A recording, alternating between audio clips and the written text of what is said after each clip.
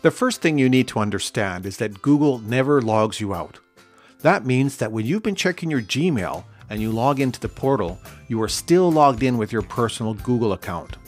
Using the link in the portal takes you to Google Drive, which in this case is your personal account.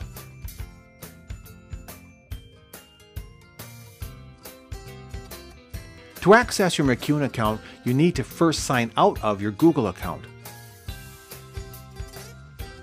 Then, when you click on the Google Drive link, you'll be asked which account you want to access. Just select your MacEwan account and you're good to go. The easiest way to keep the two accounts separate is by using a second browser. Log into your MacEwan account with Google Chrome and use Firefox for your personal account. That way you'll be able to access both accounts at the same time by simply switching browsers.